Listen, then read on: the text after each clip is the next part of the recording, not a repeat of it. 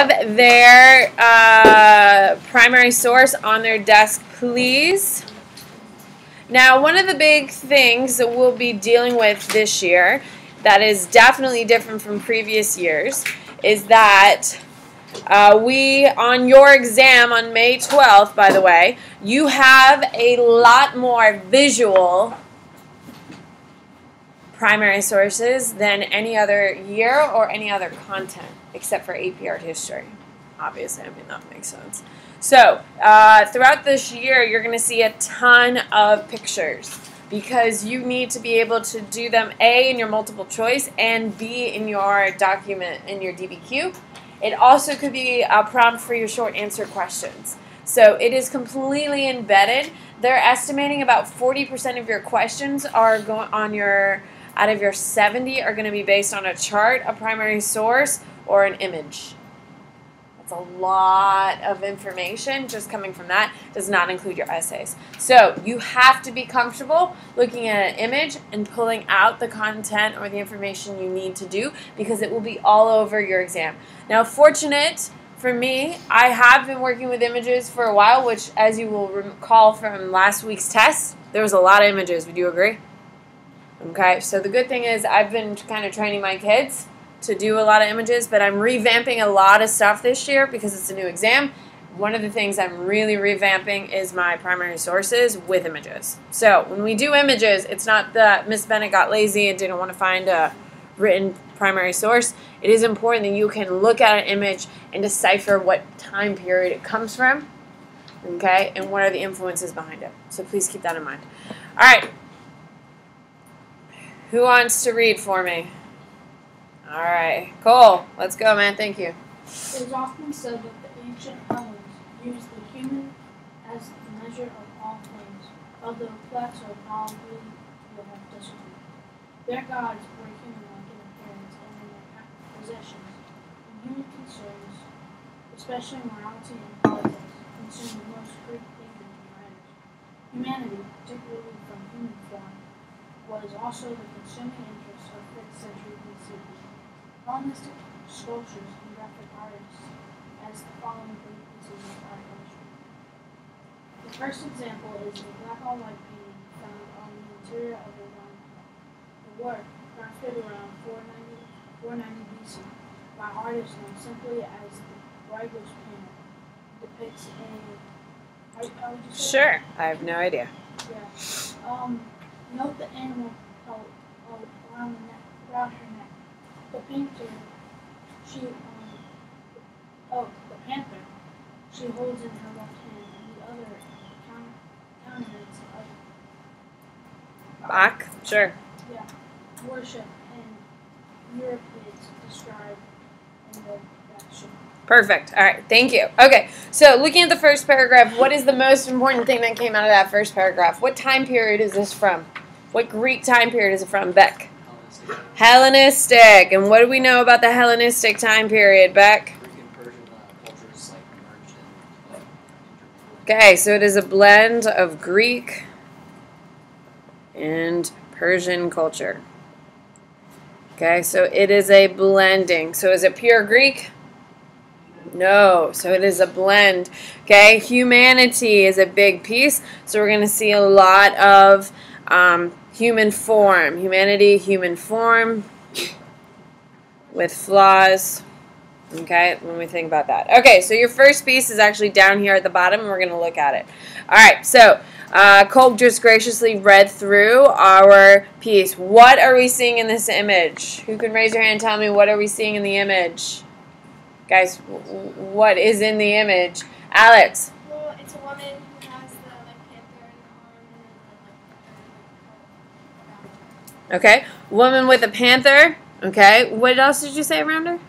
the pelt or whatever it's called, The pellet? the pellet. Okay, pellet. So, pellet is here. We got a live panther here. So what are we expecting her to probably do? Okay, kill the panther to get what?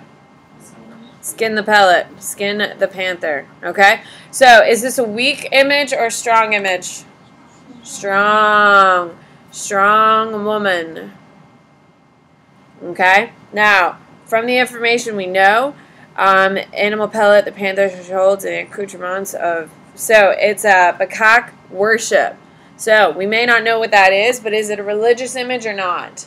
Philip, what do you think? I think it's like the precursor to Bacchus. There you go. God, because, yeah, it is. Because if they put it in a wine cup, and Bacchus was based around like wine and parties. Yep. Yeah. So, it has religious connotations. Very nice, Philip. It has religious connotations. It's a celebration. It's a celebratory piece. Why do we know that it's a celebratory piece? What was it in, guys? A wine cup. You don't put sad images at the bottom of a wine cup because you would be sad when you drank. You typically have, it's usually a celebratory thing. So it is celebratory, okay, and it has religious connotations, okay? All right, so the second work is the Bronze Charioteer of Delphi, which I've seen in person, by the way, and it's awe-inspiring. It's beautiful. Sorry, I went there this summer, but don't judge, okay? It's pretty exciting. Which dates from around 470 BCE. This life-size 5'11" charioteer was originally part of a 4-horse chariot ensemble that stood near the temple of Apollo at Delphi. An inscription records that it was dedicated to celebrate a chariot victory at the Pantheon Games, which were held every 4 years near Delphi in honor of Apollo. Okay, so this is bronze. If it's bronze, is it a value of no value? High value. High value. Okay. Where is it located? Near the where? Near where, Robert? It's located near Delphi, where the whole Apollo religion. Okay. So it's near the Temple of Apollo. So is it important or not important? Very important. It has some sort, okay, near Temple of Apollo, so of high value. Okay, high value. Now, this man is just a simple chariot racer. Does that show what about the value of being a charioteer? Is it important or not important to Greeks? Important. So, athleticism equals important. Okay. All right. It's made out of bronze, so it has a high value. Okay, it's one of many pieces. All right, inscription, dedicated chariot victory. All right, anything else that we can depict from it? No? All right. I'm going back to the next piece. The earlier dates of the first two pieces place them on the cusp of the classical period of Hellenistic art, but the third piece is unmistakably classical, known as the Girl with Doves. It is a grave monument from the island of Paros. Its style places it squarely in mid-century 450 BCE, carved from Parthian marble. This raised relief depicts a young girl who died unmarried. The doves symbolize virginity. The artist has created an especially poignant work of art by contrasting the subject's head with her body. The body is that of a child, note the arms and hands, but her stylish coiffured head is that of a young woman that she'll never become. Note how the sculptor has used the maiden's draped robe into form to her figure. Alright, so you're going to have to tilt it. This is the way it actually lies. Okay, so what do we know? What do we know about the piece? What do we got, McKay? It was from Korean marble, which is probably very valuable marble. Okay, what else do we know about the piece? What else? Regan? Her family was probably very wealthy. Very wealthy family. Okay, what else? What do you got, Charlie? I mean, we know how young she was, because there's the doves, which symbolize virginity. Okay, so a young woman. Young girl, I guess. Young girl died young. Okay, when a young lady died young, we have this beautiful piece. What does that tell us? Calder, what does that tell us?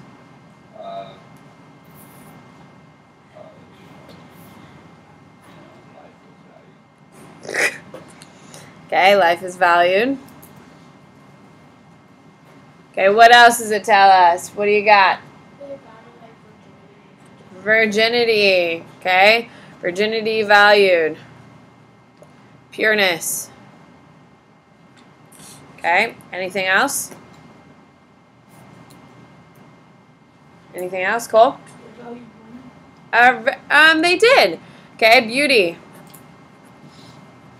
Beauty. Okay, they like classical age is all about the beauty. All right. So what we're going to do is when you have a collection of pieces from one empire, so we have 3 pieces. We have the chariot, we have the wine cup, and then of course we have this young lady's grave marker. You have to look at them as one piece. Okay, it's a story. There's one collection. So when we are looking at our primary sources, we now look at it in form of happy. Historical context, audience, purpose, point of view, and why. Why are all these pieces done? So the historical context. What can we say about these 3 pieces in their historical context? Regan. Art was probably something very important because they all looked like they took a great deal of time to like carve out each individual piece, and every single, I guess, thing in it was thought out exactly the way. Everything in it has a meaning, I guess. Art was an important expression of Greek culture and beliefs. Anything else? What do you got, Andrew? Hellenistic and classical. The last piece is classical. That's pretty. Okay, Hellenistic and classical age. Okay, so are the Greeks strong or weak? Greeks are strong and influential. All right, who is the audience for these pieces? Who is the audience? What do you got, Raylan? Who are the Greeks making these pieces for? The wealthier people. Wealthier.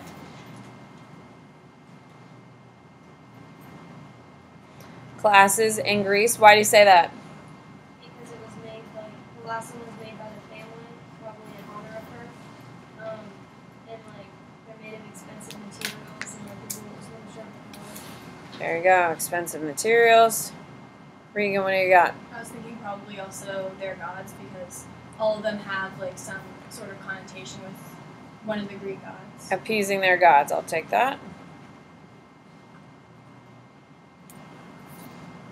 All right. What is the purpose of the pieces? What is the purpose of the pieces?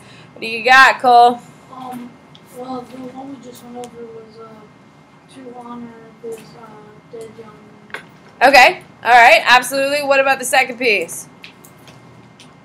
Who's the second piece in honor of, or who is it for, Charlie? I guess it was like to honor the charioteers to show how esteemed they were in the society, maybe. Okay. All right. But keep in mind, where was it placed?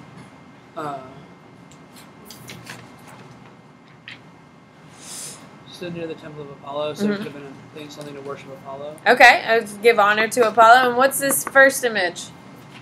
Philip. It was honoring Bacchus because of the connotations and like where it was actually placed. So pull them all together for me, Philip. What are all of these for? What is the purpose of it? Demonstrating Greek life and culture. Demonstrate the importance, the influence of the Greeks' gods.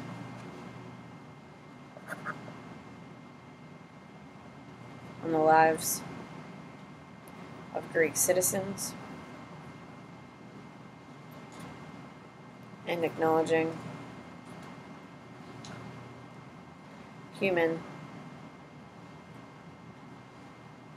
life. Why do we say that? Do you think a charioteer really deserves a place next to the gods? No. Okay. Is Apollo more important than this guy will ever be? Yes, but we're showing the respective life. Okay. We're showing the connection of celebration. Okay. And we're seeing the reflection of life. All right. Why?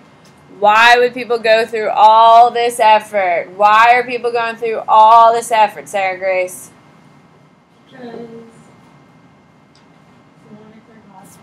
Okay, God's happy. What else do you think, Abby? Why are they going through all this effort? Okay, I mean, do you doodle and draw just to show your culture? No. What do we think? What do you got? What do you think? Grace?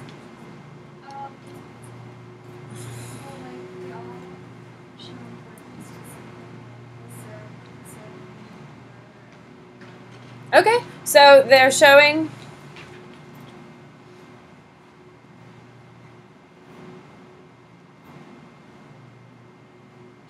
everyday Greek life with deep connections to the gods. Shows us what? Shows us what, Regan? Probably their devotion to their gods, like Dionysus and Apollo, and their fear of them smiting them. Okay, okay, shows us that the gods control and influence over life. Okay, point of view, why they do it when they did it. The Greeks wanted to show respect, honor, and provide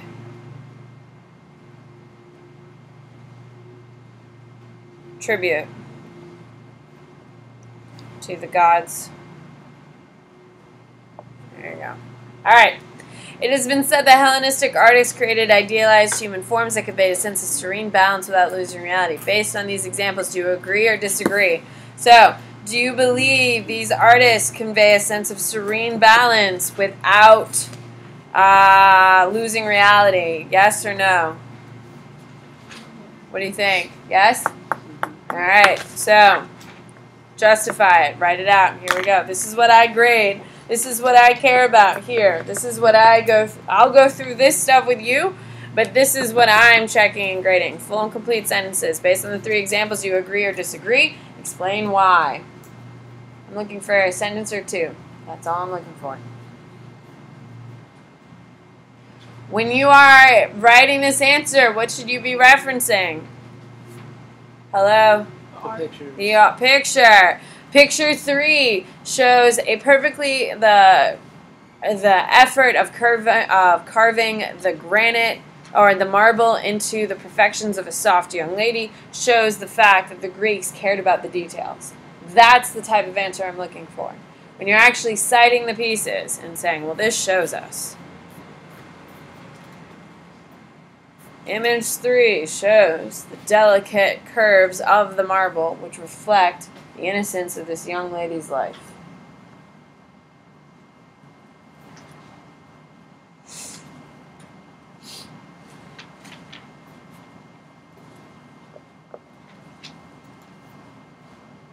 Okay, you have to cite at least 2 pieces every time you have a question. Okay, you can look at your bronze charioteer and you could say the detail to his hair, his eyes show the care of reflecting the human aspect and reflecting the gods for the gods.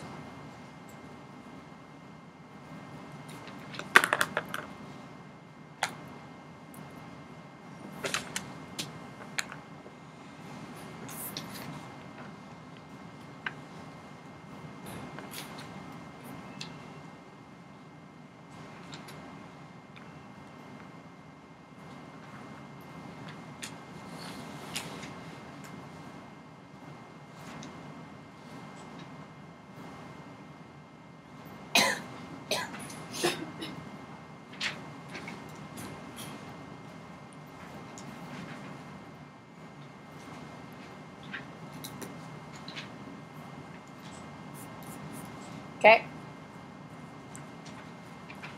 I'll give you about another 20 seconds.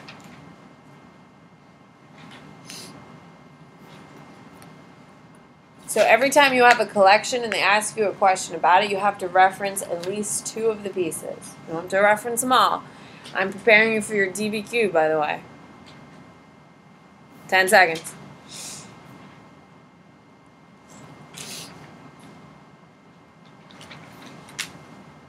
5, 4, 3, 2, 1. All right, let's look at question number 2. Simplicity, dignity, and restraint were all the hallmarks of classical Hellenistic art, and all 3 qualities reflected the Greek vision of the world that was understandable and controllable. Based on these 3 examples, do you agree or disagree? Okay, I would personally write The restraint reflected in the vision, understandable and controllable. Okay, so I would write, it's clear that the Greeks had a belief that the gods were in control. By showing honor and respect to the gods, then life would be more predictable. All three pieces, specifically piece 1 and piece 2, show that the gods have a strong place of high respect. So, simplicity, dignity, and restraint were all hallmarks of classical art. All three qualities reflected in the Greek vision of the world. Okay? So, respond. Make sure you're citing 2 pieces.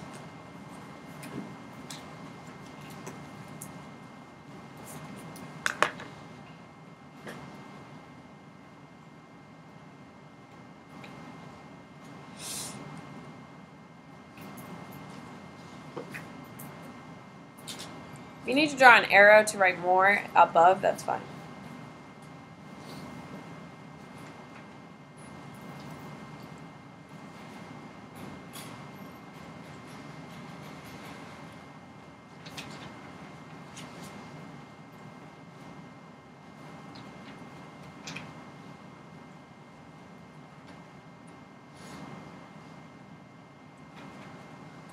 Make sure you're referencing 2 pieces, please.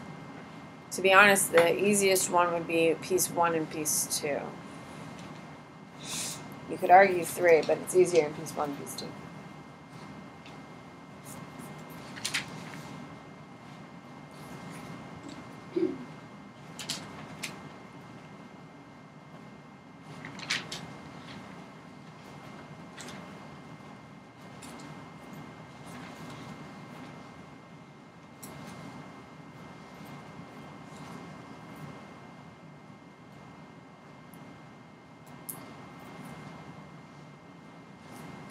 Twenty seconds.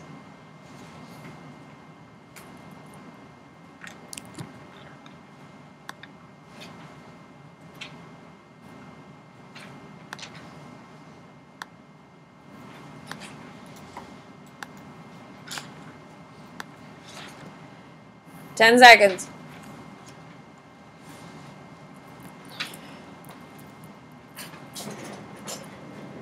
There's no point just hanging out.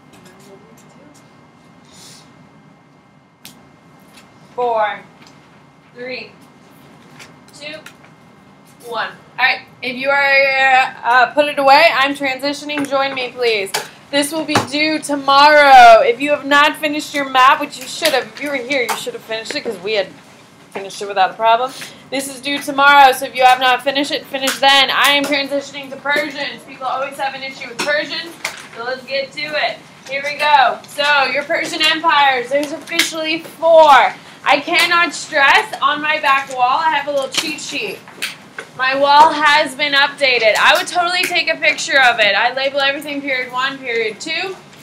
If you look under period 2, I have my Persians, the Achaemenids, the Suclids, the Parthenians, and the Assassinids. Now, please keep in mind, I always have little hints up there about what they're accomplishing. So, I would take a picture of it. My notes are really helpful. Believe me, this wall's really for me, not for you. But it's a great resource. Keep that in mind. All right, here we go. So your Persian empires. They're going to start with the Achaemenids, then the Suclids, the Parthenians, and the Sassanids. Now the Achaemenid Empire. Okay? The Achaemenid Empire is going to be the most influential of all the Persians. So can you have you scoot over a little bit? Perfect. Thank you. All right. So your first major one.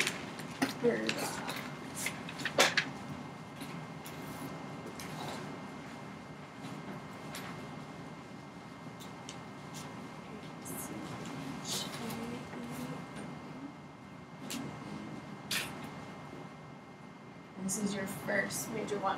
All right, so what you're going to see is that we're going to have people moving. Now, the Persians are really going to start coming in as the Assyrians are falling down. Assyrians are at the beginning or the end of the Mesopotamian Empire. And so as the Assyrians are falling, the Persians are rising. Every empire rises, every empire falls. When one empire falls, someone else is rising. China does it the best with the mandate of heaven and explaining everything, but everyone rises, everyone falls. Now, your big person that you need to know is that the Achaemenid, the first major person, is going to be Cyrus, Cyrus. He is the founder of the empire. However, the most important ruler is Darius. Yes, you do need to know the name, most important.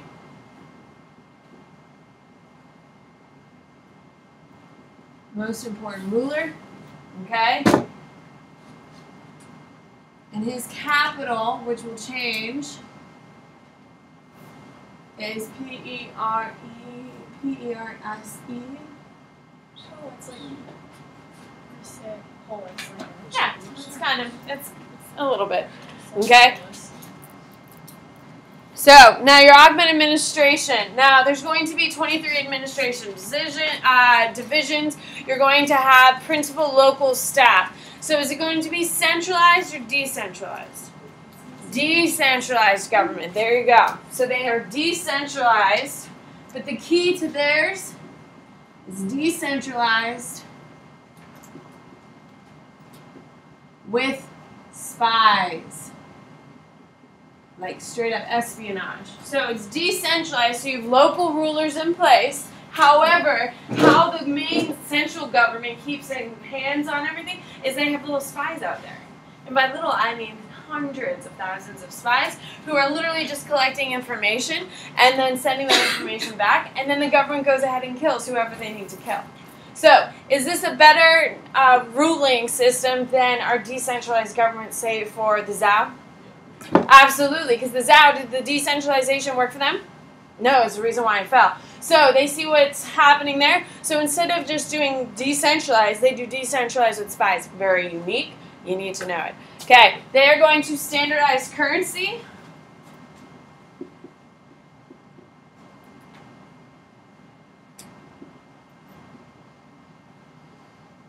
Okay, and road building.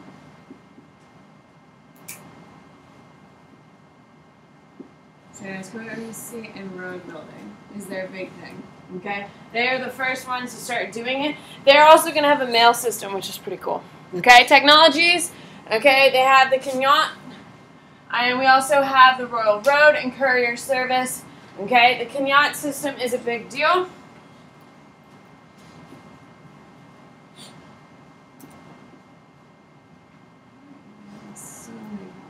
Kenyat system. It's underground canals.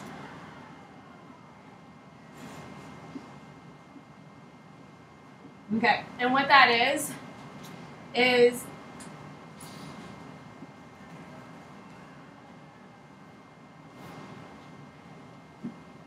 I'm really not understanding that. Oh, see ya. We'll explain tomorrow. I don't know if you're here anymore or not. I'm not quite sure.